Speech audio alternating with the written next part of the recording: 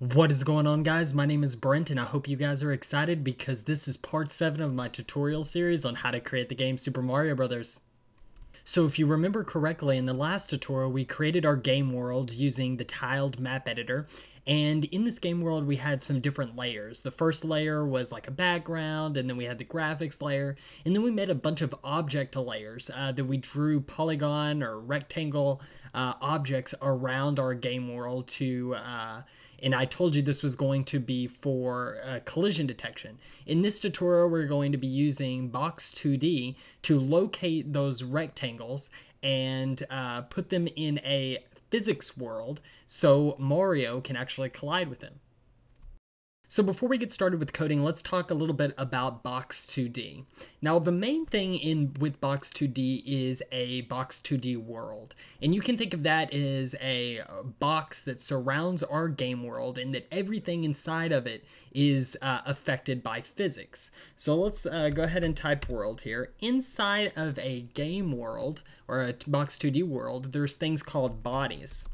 And bodies have attributes such as mass, velocity, location, angles that the body is currently in, and also things called fixtures. Now, fixtures are the physical attributes of bodies, or these, things inside of our game world. Bodies themselves don't actually look like anything. They're just basically containers for fixtures and all of these other physical attributes, mass, velocity, and such. So fixtures have shape, okay? They have density. They have friction, how much friction when touching other objects, or other fixtures rather, and they have restitution, and restitution is a measure of basically of bounciness for a fixture. So now that you understand some of the components in a Box2D application, let's go ahead and implement those components into code. So inside of our play screen, we'll create a private world, and then we'll create a private Box2D debug renderer called B2DR. And a debug renderer gives us a graphical representation of our fixtures and bodies inside of our Box2D world, so we can actually see what's going on. And then, so we'll say world down in our constructor equals new world. And the first parameter is a new vector 2, and this is for gravity. So we're going to say 0, 0 for now, no gravity at all right now, but we will change that in the future. And the second parameter is, do we want to sleep objects that are at rest? And Box2D doesn't calculate inside its physics simulation bodies that are at rest. So it saves some time when it's doing those calculations. You can always wake up an object by commanding it to do any activity, but if it's just sitting still, it doesn't need to be calculated inside the physics simulation. And finally, we need to say box b2dr equals new box2d debug renderer. Next, we need to add bodies and fixtures to our game world. Now, we're going to do this in the play screen constructor for now, but later on in the series, when we start creating our classes for individual objects, we'll take this out of the constructor in our play screen and put the logic to creating these inside their own classes. Just a little disclaimer. So we're going to create some local variables here, first called bodyDef. And before we can create a body, we actually need to define what the body consists of. So that is what this is going to be. We'll call this bdef equals new body def. Next, we'll have a polygon shape for our fixture. So polygon shape, and we'll call that shape equals new polygon shape. Next, we'll have a fixture def. Before you can create a fixture, likewise, you need to define that fixture first and then add it to the body. You're adding bodies to the world. And we'll call this fdef equals new fixture def. And then we're going to have a body itself called body. So what we're going to try to do next is to create a body and fixture at every corresponding object in our tiled map layers. So we had a ground layer, a pipe layer, a coin, and a brick layer. We want to create bodies and fixtures at every one of those objects that we created in our tiled map editor. Now to do that, we're going to use the following code. For map object, inside map, and this is a long one, get layers dot get with an index. Now to get the index, we need to look at our tiled layers, and it starts at 0 from the bottom up. So 0, 1, 2. Since we're going to get the ground first, all the objects in the ground, it'll be layer 0, 1, 2. And then get all the objects in that layer, and then get by type, and this expects a type class, so a rectangle map object dot class. First, let's get the rectangle object itself. So we're going to create a rectangle here called rect, and we're going to set that to, and we have to typecast this, rectangle map object, our object, and dot get rectangle. Next, let's define our body def, or define our body. So bdef dot type. Now this is, there are 3 types of bodies that can happen in Box2D, and that is body def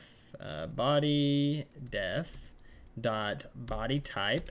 Now there's a dynamic bodies, which would be something like a player that is affected by forces, gravity, it has velocities and all that kind of stuff, can move around on the screen. There is a static body. In static bodies, don't move. You can move them forcefully by programming it, but you know, they're not affected by any kind of forces or velocities or anything like that. And then there's kinematic bodies, and kinematic bodies aren't affected by forces like gravity, but they are they can be manipulated with velocities. So applying a velocity to it will move the kinematic body. So this is good for like pendulums, or you know, let's see, moving platforms and stuff like that. So this one will be a static body. Next, let's set the position. So bdef dot position dot set, and we are going to set it at rect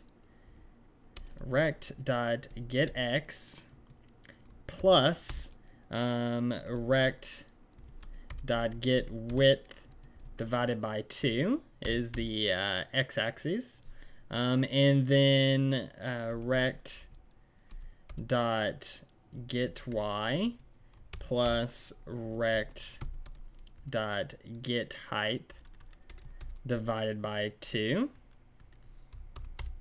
So let's add this body to our Box2D world. So we'll say body equals world dot create body with our body def, so bdef.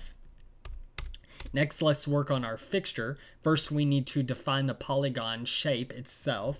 So shape, and we're going to say, we've already defined our shape as a polygon shape. So we can set our shape, set as box, and it takes in a width and a height. So we'll say rect dot get width divided by 2, because it starts in the center and the boxes, you know, goes both directions. And then rect dot get height divided by 2. And then next we can say f define dot shape equals our shape, and then we can add our fixture to our body. So in order to do that, we say body dot create fixture with our fixture definition, or fdef. Now that we have the ground taken care of, we're just going to go ahead and copy this. And we're going to take care of the pipe, the brick, and the coins. Now, like I said, disclaimer, this will all be taken away from this class and put into their own classes eventually. But for right now, we're just going to do it this way. So we need to get, everything's going to be the same except for the layer that we're getting for the pipes. And the pipe is 0, 1, 2, 3. So we'll get layer 3 for the pipes. Next is the bricks, and the bricks is 0, 1, 2, 3, 4, 5. And so we'll get layer 5 for the bricks. And finally, the coins I saw was layer 4. So there we go. Next, let's go ahead and go down to our render method here. And all we have to do is say b2dr.render, give it our game world and the game cam. So game cam.combine. It's actually the projection matrix for it. Now hitting the run button here will launch our game. Hopefully it doesn't take too long. But we should see Box2D render lines around all of our objects. And it looks like that is the case. I can see if you get really close here, hopefully you can see this, but there is a green debug line around that coin.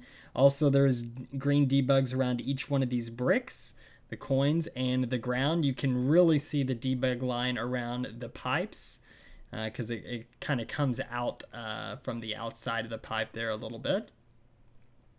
And so, yeah, we've effectively created fixtures and objects inside of fixtures and bodies inside of our Box2D world.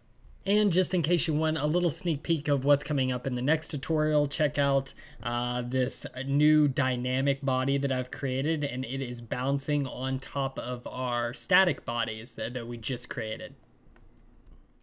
That's pretty much it for this tutorial. I understand that Box2D can seem a little daunting and complicated at first, but I promise we're going to go over it more in the future. But for now, if you have any questions, comments, or concerns, go ahead and post them below. I'm pretty good about getting back to everybody. If you like this video, go ahead and hit that like and subscribe, but most importantly, please share this video if you found it helpful. If you're feeling generous, check out my Patreon page. I'd give you 2 big thumbs up for that. I appreciate everybody watching, and I'll catch you guys next time.